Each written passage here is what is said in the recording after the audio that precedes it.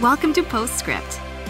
Here we hope to answer your questions and help you dig deeper into the messages and sermons at Faithbridge by talking with the teacher of the day.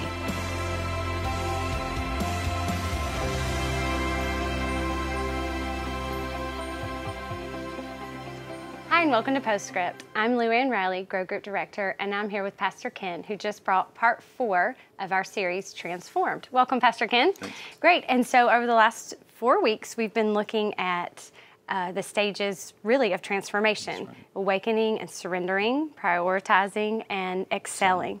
And kind of this journey that your heart takes as you become transformed in your life to look more like Christ.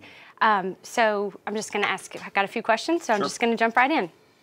Okay, so I'm here on Sunday, and God's stirring in me, and I want to be transformed and do all the things that we've been talking about, but I leave here and I go back to an environment that I don't feel like is conducive to living a transformed life to surrender. My work is not a place where people are surrendered or are part of believers. My marriage is hard, or the kids' school, all these things that are in my life that make it seem like this transformation that we've been talking about on Sunday, it's hard for me to live that out where I am, where I find myself. Well, then you find yourself right where every generation of serious Christian has ever found themselves.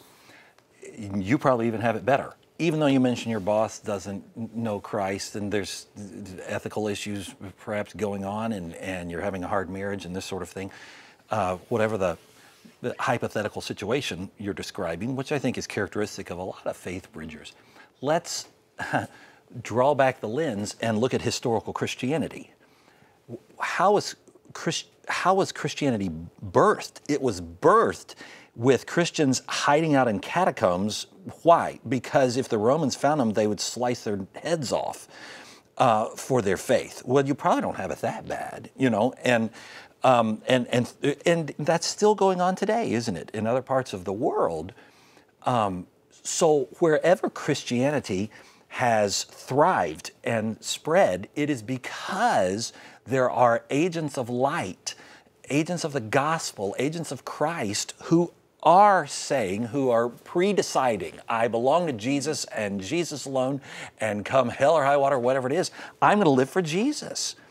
And now you frame it that way, and you go back and you say, well, my boss is kind of a pain in the fanny, and you know, or whatever, but it puts it in perspective, and I think exposes the flabby muscles that many American Christians have, because the assumption almost in that is, well, I just wish my life could always just be like church on Sunday. But that's never been what vibrant Christianity thrived on. And maybe the tectonic plates of culture are shifting, and America won't even be that 10 and 20 and 30 and 40 and 50 years from now.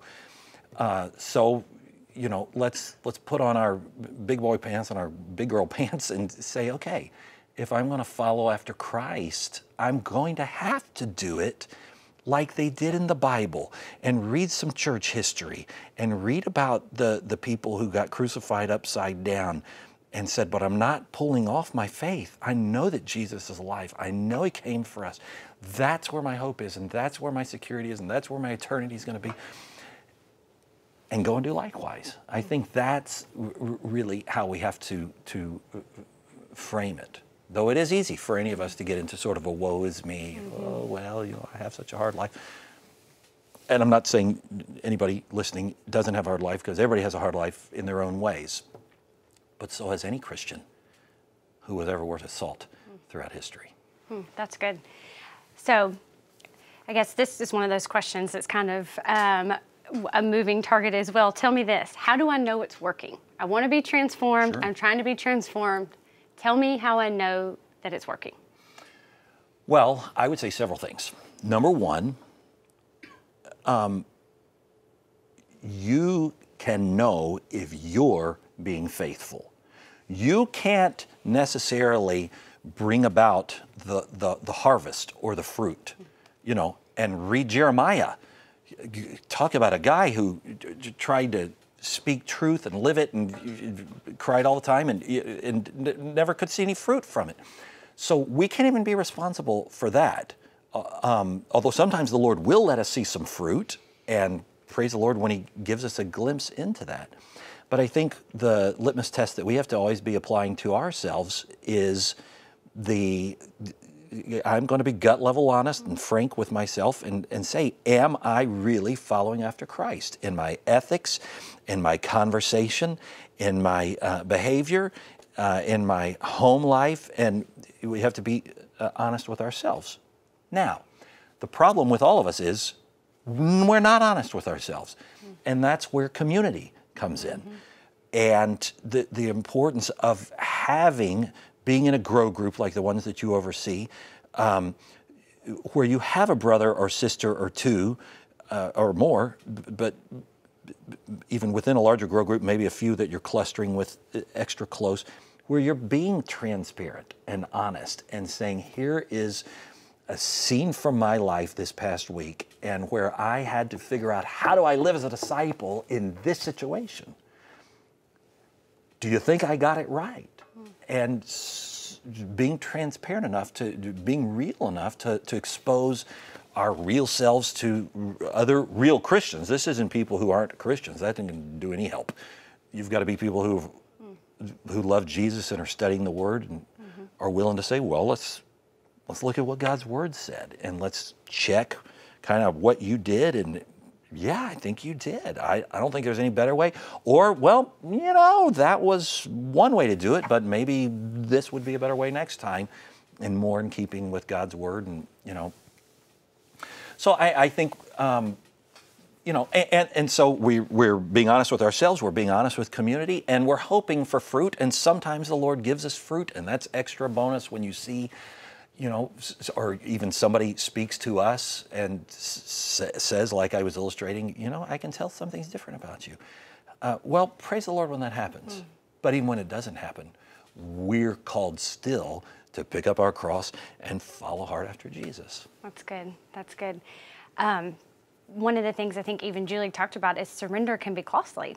To your time, to your life, to everything.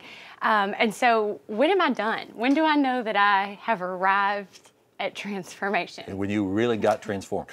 When I'm standing over your coffin doing your funeral. Because the Bible says we will only be fully transformed in glory. And so this side of heaven, we're in process. The big theological word is sanctification. If justification is where our line is crossed and we drive a stake in the ground and say, now I'm a Christian, sanctification is the process of being brought into more Christ-likeness. Or like Paul said in 2 Corinthians 3:18, we're being transformed like we were talking about today. This is the sanctifying process. So you never graduate. Well, you do graduate, but you don't graduate this side of heaven.